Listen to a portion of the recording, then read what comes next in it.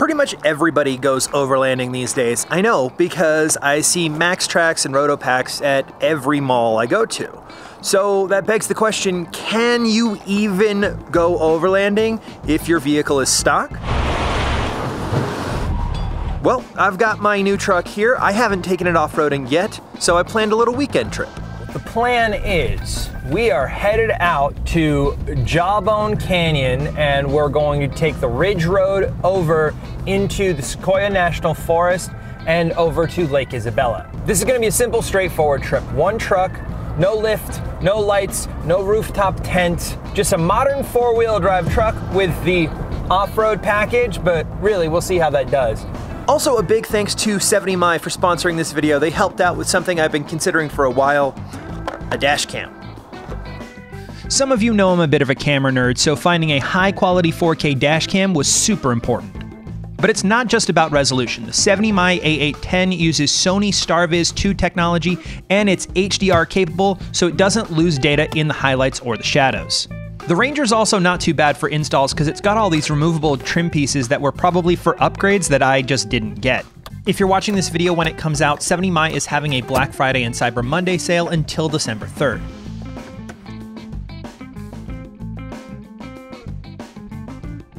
If you want to get really fancy with an install like this, I recommend getting an X-Acto knife and notching your trim pieces where the cable's going to come out. That way they're still going to lie flush, but you can do it with or without. This version has dual channel recording, so I'm mounting the other camera in the back. It's also got a smart parking guardian mode, which is going to come in super handy.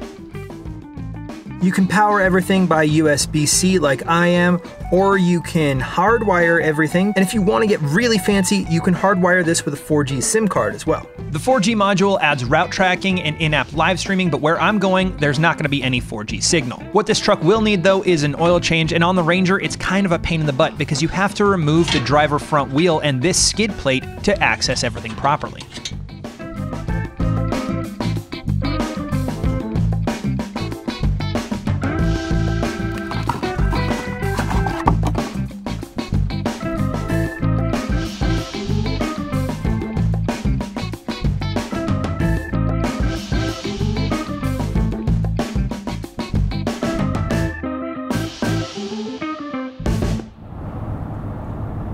Oh, you're back. Well, since you're here, let me tell you a little bit more about where we're going. We're starting off at the Jawbone OHV area. I have never been there before, but I hear it's a relatively easy trail. I never went with the 4Runner because it was a long enough trail that it might be more than a day trip. I'm headed out really early to try and get it done all in one day, but we'll be able to camp over at Lake Isabella on the other side if it is too long. Now, the whole point is that for a trip like this, you don't need any of the overlanding stuff. You can go and just take any old truck and go have fun. But that doesn't mean you don't need the normal camping stuff. So I've got important things like my annual pass. I've got my fire permit, even though the area I'm going to is a high fire risk right now, and they're only allowing propane fires anyway. Having a paper map or a route plan is good, especially one with GPS coordinates. I've been using this book from Funtrax for like 4 years, and it's been some really great routes. Normal things like snacks, make sure to bring water, both for drinking and also for cleaning and dousing fires. First aid kit, spare tire, and of course, the stuff to change a spare tire in an off-road environment. And make sure you test it too. You don't want to be stuck in the wilderness and find out your bottle jack is too short for your truck. Other than that, I did end up hooking up the 4G functionality for the 70mi camera, which gives me GPS coordinates embedded into the video, which is really cool. I've also got app connectivity, so I can check on the camp if I go off on a hike or something like that. So with all that plus my camping gear, let's get over to Jawbone.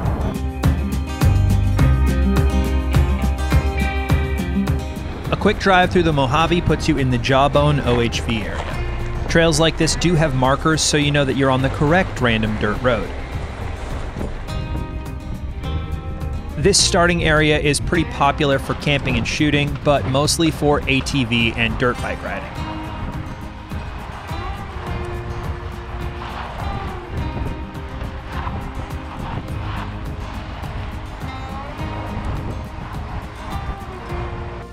The first couple miles were fine in two-wheel drive, but eventually the trail started to get more and more sandy.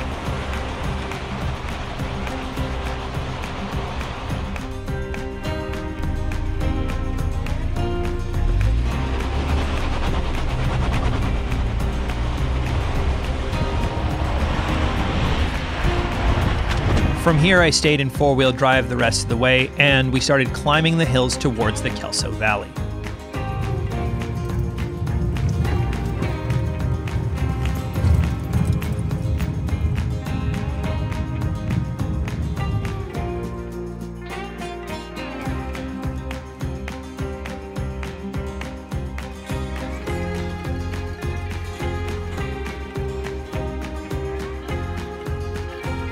While the trail itself is well maintained, I lost signal very early on and had to rely on paper maps.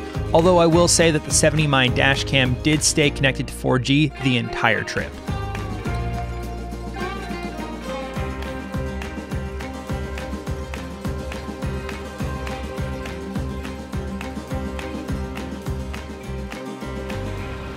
So, I thought this was pretty interesting. It's a water cache. It's not necessarily for people getting lost out here because the road turns into a paved road right here.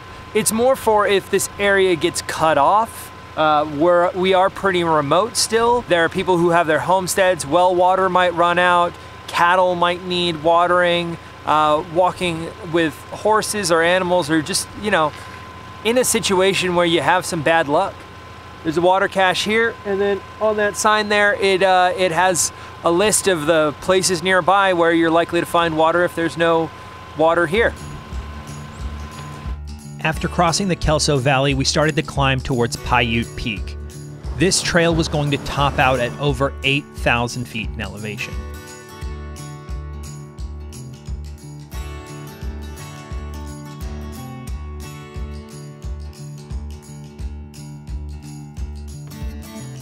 I think this might be the spot to stop and have some lunch.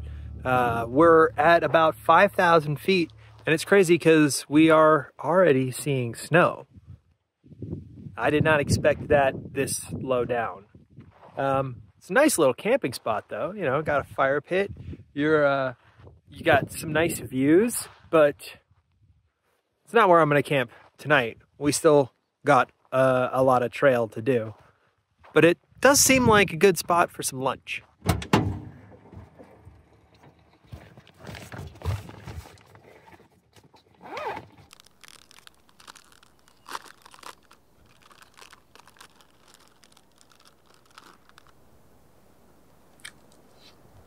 I don't have the lens for it, but there's a deer up there.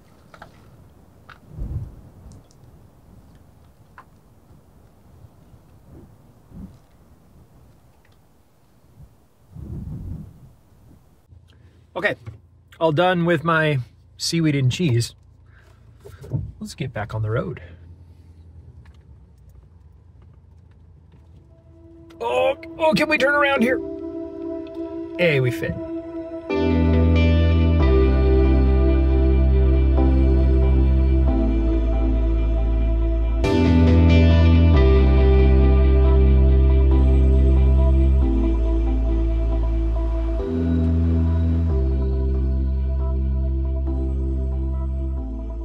All right, this is gonna be such overkill, but I'm happy I get to do this.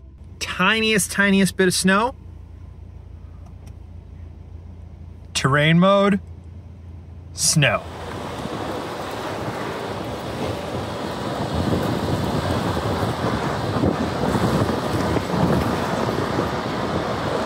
Whew, that was close. We almost didn't make it. But it turns out that I was going to have to deal with a little bit more snow. It turns out the mountain had gotten its first snow of the year only 2 days before I started my trip. Now, my cabin is in a mountain town where it does snow, but if this got too bad, I was out here without chains or traction boards and would have to turn around. But if we could keep going, there were definitely still cool things to find.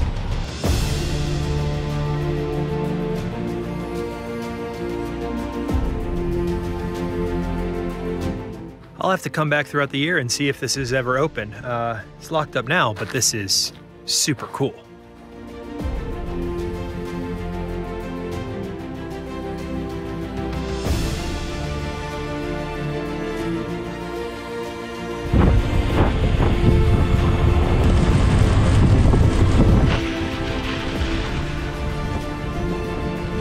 The trail kept on climbing, and as we neared the peak, the temperature got below freezing. But even though it was cold outside, the views were definitely worth it.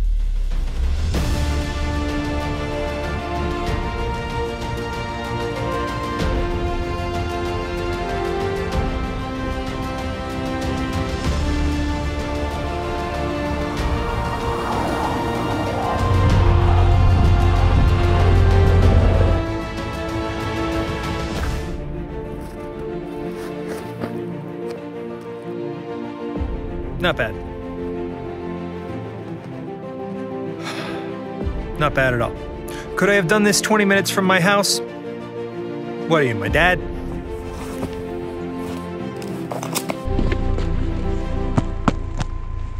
There might be a better spot to stop, but I don't have time to search for one because I need to start the descent back down to Lake Isabella on the other side.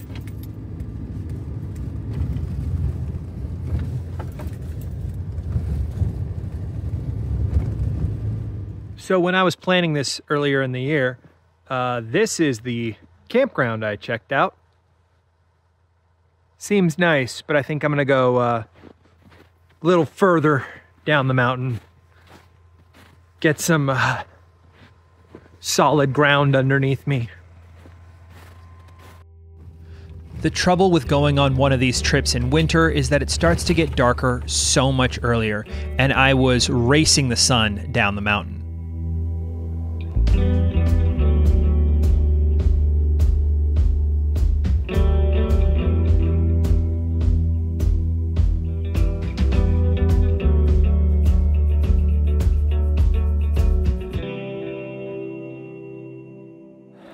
So, does more expensive mean more better?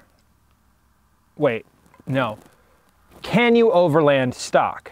In my opinion, no. Because what I just did, I wouldn't call overlanding. I'd call this camping. It's a bit like trying to play tennis without a racket. Sure, you can do all the things that tennis players do, but unless you have a racket, you're not playing tennis. An overlanding rig is a giant racket. I hope that doesn't sound exclusionary because I'm not trying to say that you can't go out and have fun out in the outdoors. You totally can. I just did. People have been taking vehicles out into the wilderness for years. And you know what they called that? They called that camping. Overlanding is something different. There's an aesthetic to it. There's a style. There's a lifestyle.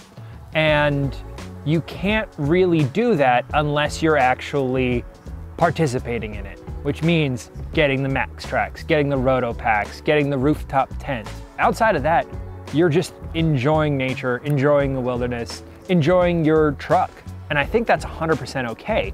And more importantly, I think that overlanding is 100% okay too. It's just, you know, it's time to call a spade a spade. And look, I definitely see the appeal of all of that stuff. I mean, I would love a Scottle right now instead of this. But my point in this video is to say that don't let not having any of that stuff stop you from going out into the wilderness. How serious or casual someone is about off-roading and camping is completely different person to person. I mean, look at me, I'm at a KOA right now. This is like the least camping you can possibly do. Also, a huge thanks to 70 My for sponsoring the video, because without them, I would be at home right now where it's warm. But anyway, there are plenty of shots that I wouldn't have been able to get without having that dash cam, especially when it was getting really dark. Their Night Owl Vision 1.8 aperture lenses open up wider than the lenses that I have on all of my professional cameras. So that's why we were able to see still. There's a bunch of other cool features like time-lapse recording and super sensing ADAS for improved driver safety. And since that 4G stayed connected the whole time, I know that I can check in on my truck from basically anywhere in the world. They're innovating on safety, they have next-gen driver assistant technology, and of course I talked about that Sony StarViz 2 technology that's helping give such a great image. Also, I do want to try this. They make a circular polarizer for their lenses, which will make the shots look even better. But I'll save that for the next video. So anyway, I hope you enjoyed the video. I'm gonna do stuff with the Yaris eventually. Right now I'm gonna finish this chili.